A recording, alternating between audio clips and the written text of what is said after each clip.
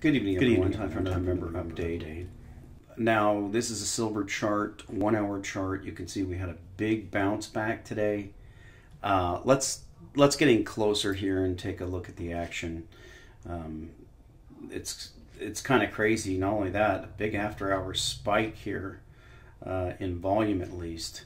So this type of activity, you can see 50 cent move, basically 15.35 down to 14.75. Actually 60 cents. Up, down. What's going on? Well, it's a fake market. Can you imagine if you saw such a thing in the Dow? Everybody would know they're looking at a fake market. But they do that in silver. So I think this one's going to continue up. You can see it's a fairly nice pennant that's forming. What's the news? Well, the news is kind of hinting now that the Fed's not going to raise interest rates in September. I think everybody that I trust has said there was no way the Fed could raise interest rates at all. And I think we're going to see that when we dig into the oil story, because we're going to be looking at the oil story big tonight. But I want to show you the Dow first. The Dow is what you could call teetering. And you can see the most important things are going to be the support lines. One key one, of course, has to be drawn for the 2012 bottom. These roughly correspond, but they don't quite correspond. So we have to draw this one right about there. And you can see that one is penetrating that line. The big one, we'll call it the Obama rally. That's still down here. If you draw it on that low, and if you draw it tighter, it comes up to corresponding with this one, and we're just above it on that one. So it's teetering. If we pull up the MACD, you can see that there is a crossing of the zero line. That is fairly unprecedented. I've shown you that before. We're talking a one-time penetration around back in 2011, and that was one that corresponds with some of the economic indicators that dove at that time, and then the Fed printed a bunch of money. I don't remember if it was QE twist or QE3 or which one it was. But really, so this is starting to border on one of these here type of things. This right now as the market is trading. Of course, we could snap back, turn up, and this thing could be put away. The VIX could go down to nothing again.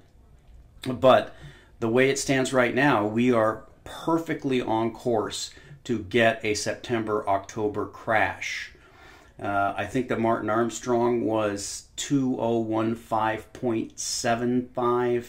That corresponds to October 1st of 2015. So right now we are on course to get one of these.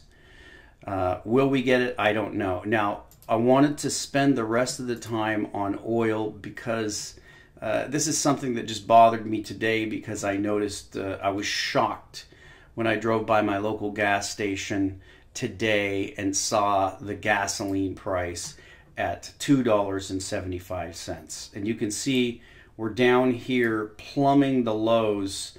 Actually, these are like volatility lows when you look over here.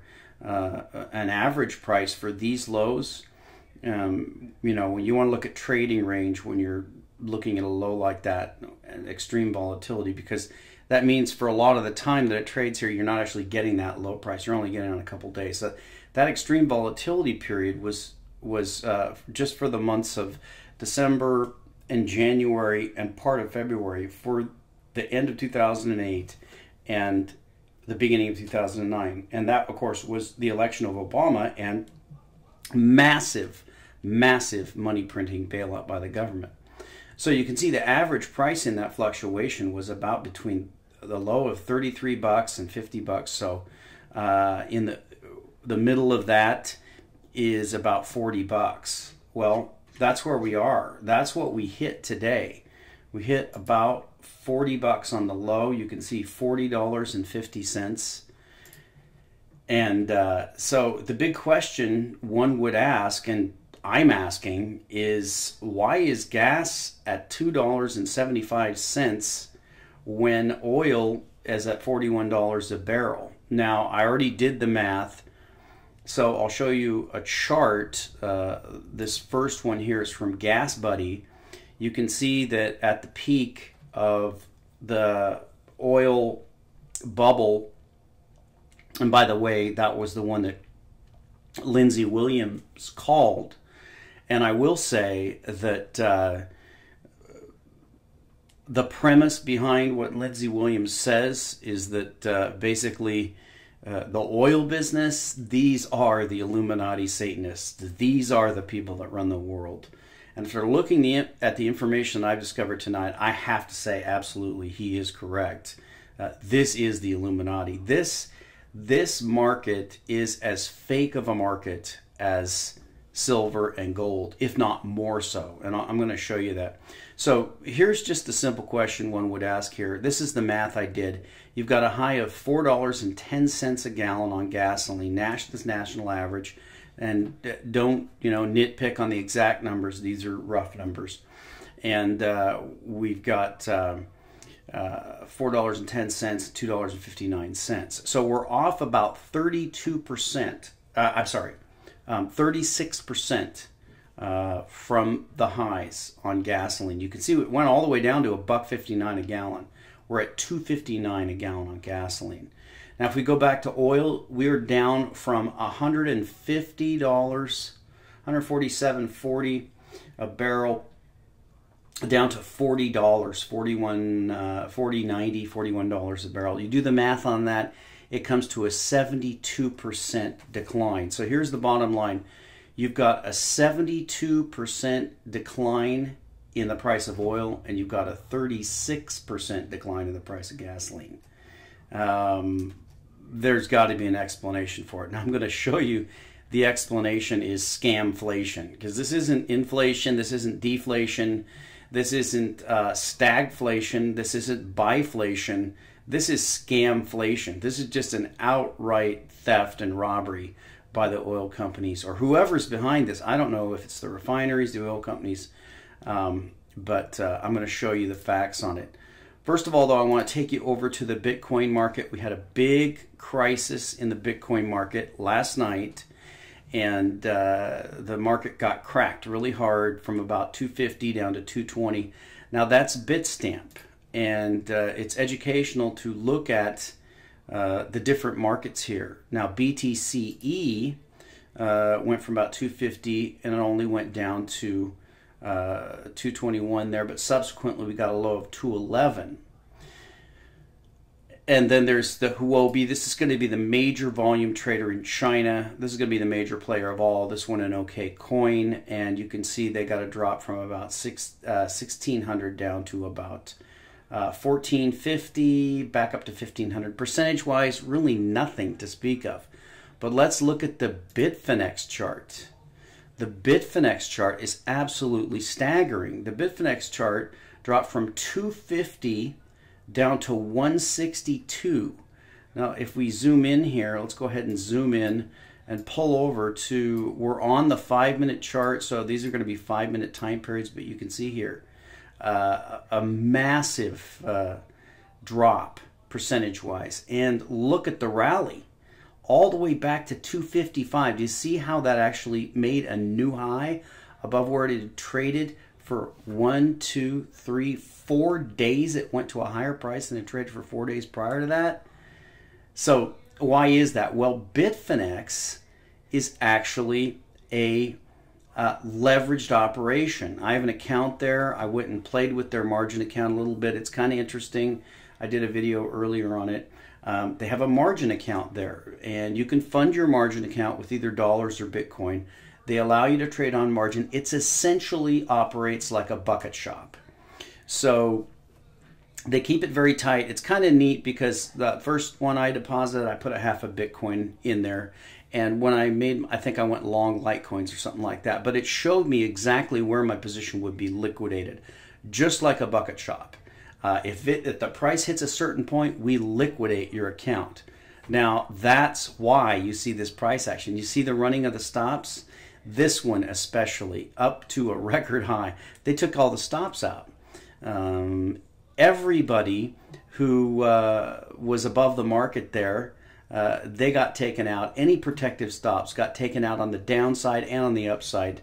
So that's a crazy market. If you want crazy activity, now I don't know if it actually traded there. They do have a cash account. You don't have to have things in margin. So theoretically, last night you could have picked up Bitcoins for a buck, 162 bucks a Bitcoin. They're back up to 230.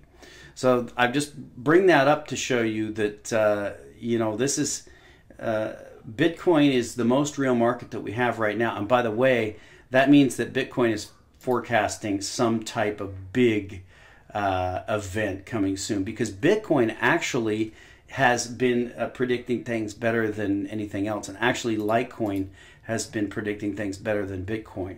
So the Bitcoin indicator is indicating something big is coming, probably a market crash. That's certainly what the stock market indicators are showing. So let's get back to this oil story, because this is very interesting to me. I was very outraged, and I really want to know why this is happening. So let's look at, of course, you're going to have explanations in the mainstream media, because every Joe Sixpack, just like me, is going to be asking, wait a minute, I'm hearing in the news that oil is as low as it was in the bottom of the 2008 crisis, but I'm paying $2.75 for gasoline. What gives? Well, here's the article. Oil is cheaper than it's been in years. Why aren't gas prices? And you can see there, that's August 18th. Oil prices have fallen this month to their lowest point in years, but fuel costs haven't fallen nearly as quickly. Remember I showed you that oil has fallen 72%, but gas has only fallen 36%. While West Texas Intermediate crude, a U.S. benchmark, has dropped 15% in the last month, the cheapest it has been since 2009, prices at the pump have slipped just 3%. A barrel of crude cost $42.61 Tuesday afternoon. The national average for a gallon of regular grade gasoline is now $2.66 according to AAA. Still much cheaper than last year, but well above what a gallon cost last winter. The Gulf owes to a handful of factors. More people drive in the summer, for example, and the blend of gasoline produced this time of year is costlier to make, but gas prices have also been pushed up by trouble at a refinery in Indiana, industry followers say. Machinery issues at BP's refinery in Whiting, Indiana, the nation's largest outside the Gulf Coast, have sent gas prices in the Midwest, including Illinois and Indiana, soaring by more than 50 cents in a week, says Michael Green, a spokesman for AAA. That was enough to push up the national average this week, ending a 27-day streak of falling prices. But just because the national average is jumping doesn't mean that everybody's prices are going up, Green said. Crude oil prices have been pushed down by high production, concerns that emerging economies aren't growing as fast, and expectations that Iran will export more oil once sanctions are eased. The U.S. Energy Information Administration expects crude oil prices to begin to increase next year, but stay at lower than usual prices. The refinery's impact highlights the divide between the cost of crude oil and the prices at the pump, said Tom Kloza, head analyst at the Oil Price Information Service. Gasoline can't be stored as easily as crude oil, so hiccups in the supply chain can quickly hike up prices, making a market prone to big swings. Gasoline blends, blah, blah, blah, blah, blah. So this is the explanation. It's really no explanation at all, and I'll show you why. But let's look at another one here. This is from 2012, but this gives you a breakdown of what goes into gas prices. This is, why are gas prices so high? Why are gasoline prices high and rising? Motorists are paying more for gasoline at this time of year than they've ever paid. As of February 8, 2012, gasoline prices in the U.S. averaged $3.75, 13% higher than a month ago, highest on record, etc. Gasoline prices are composed of four main components: supply and demand for oil, taxes levied by federal, state, and local government, the cost of refining crude oil, and distribution and market costs. The largest component of the price of gasoline is the price of oil, which makes up almost 70% of the price at the pump. This is followed by taxes that represent 13% of the price. Now, I don't remember a rise in taxes, so that's out. Distribution and marketing costs, I don't see how those could have risen that much in a short time. And refining costs at 8%. So refining costs are only 8%. The cost distribution varies with seasonal changes as refiners retool to switch from winter grade to summer grade gasoline to perform regular maintenance on their facilities and to fix any breakdown of equipment. Now, I found another article on this, and it is true that some of the ridiculous costs, and we're talking hundreds of billions of dollars, which are caused by the government regulations, EPA, insane regulations, having a grade of gasoline that's different in summer that's required than it is required in winter is just stupid beyond belief, but that's government. You've also got different grade requirements in different states, all kinds of stupidity, and that's caused by the government. But that doesn't explain the main story here. Now, interestingly here, we have this explanation. Isn't it funny that you find this in every single story where this is the question that people ask? They say currently several refineries are down for maintenance or equipment failure that is a result of normal operations. So that's the typical explanation you get. Now, I'm going to show you that that is a bunch of nonsense. But before we do that, let's look at this definition. This is biflation. Some people have said this is what we're looking at because we know that the middle class of America, probably the middle class of Australia, Canada, and all the Western nations in Europe, everyone else is being squeezed to death by these bankster, gangster monsters who run our system. And I personally believe, I definitely believe this is intentional. I believe they intend to do this. I believe they intend to destroy the middle class in the entire Western world, make them dependent on the government as much as possible, and bring in dictatorships or communism in all of these countries. I personally believe that is the goal. But biflation is the description of an economy where you have prices of some things going up and some things going down. So one of the explanations they give us for this type of thing is biflation. Biflation is a state of the economy in which both inflation and deflation of the prices of different types of assets occur simultaneously. The term was first introduced by Dr. F. Osborne Brown, a senior financial analyst for Phoenix Investment Group. During biflation, there's a rise in the prices of commodity earnings-based assets, inflation, and a simultaneous fall in the price of debt-based assets, deflation. The prices of all assets depend on the demand for them and the volume of money in circulation to buy them. On the one hand, an overabundance of money is injected into the economy by central banks.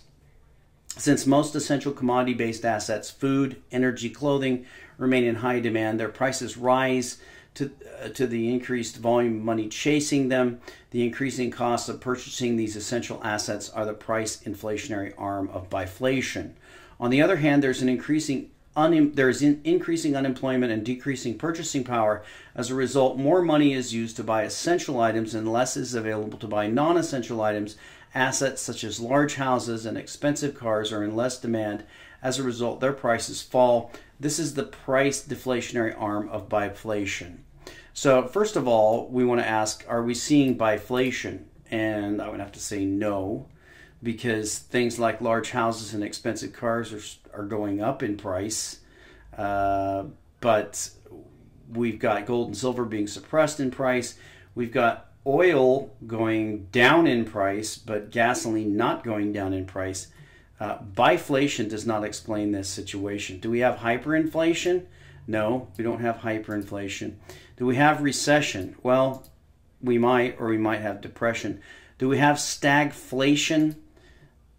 In economic stagflation, portmanteau of stagnation and inflation is a situation in which inflation rate is high, the economic growth rate slows down, and unemployment rate is steadily high.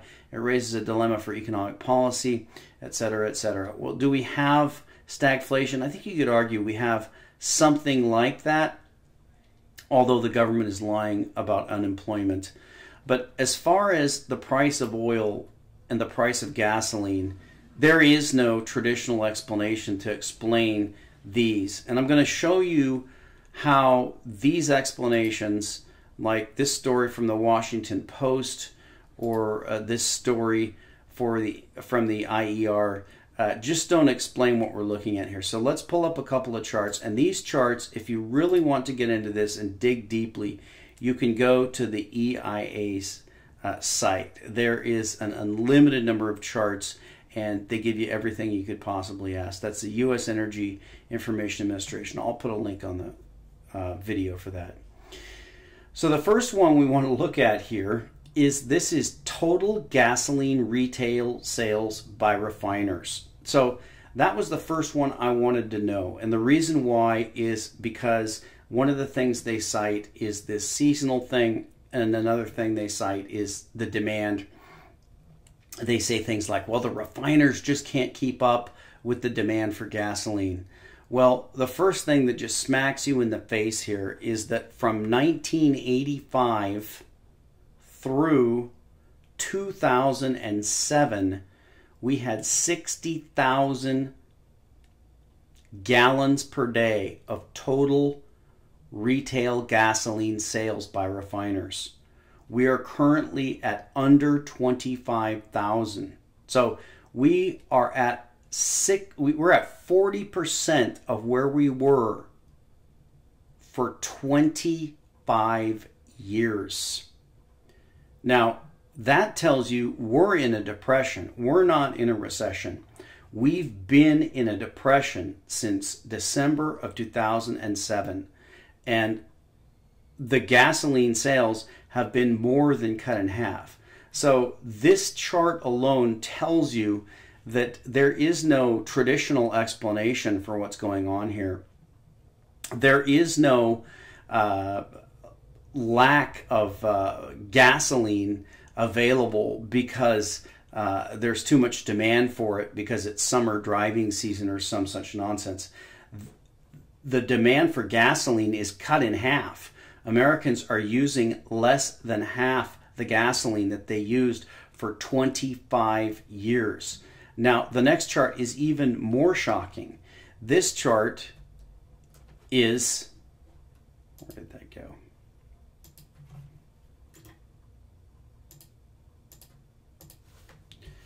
Well, it looks like my chart disappeared on me. Let me go back and find the chart.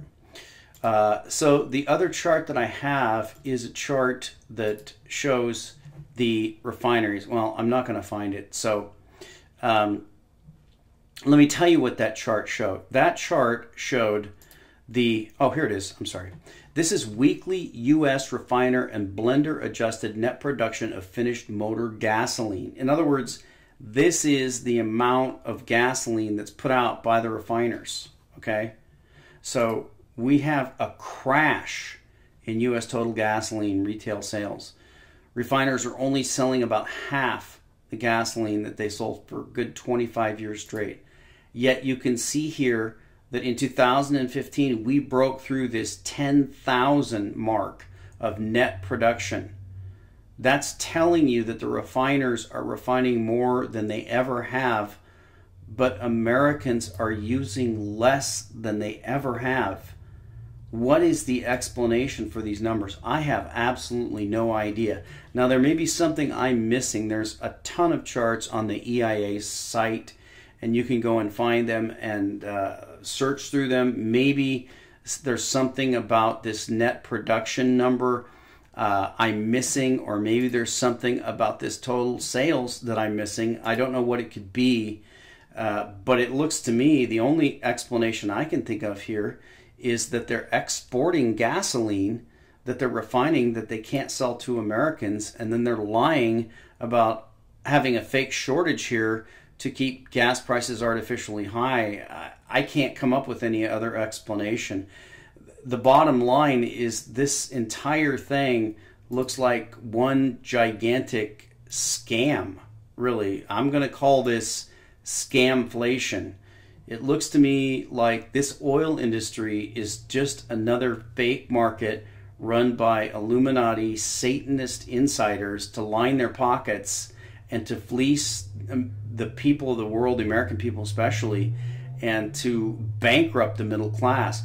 Because given these numbers here, that gasoline usage has been halved, and that refinery refinery production is at records, and oil prices are at record lows, and gas prices are only down 50% from what they should be, there's no other explanation I can come up with except that this entire thing is a complete charade. It's a complete fraud.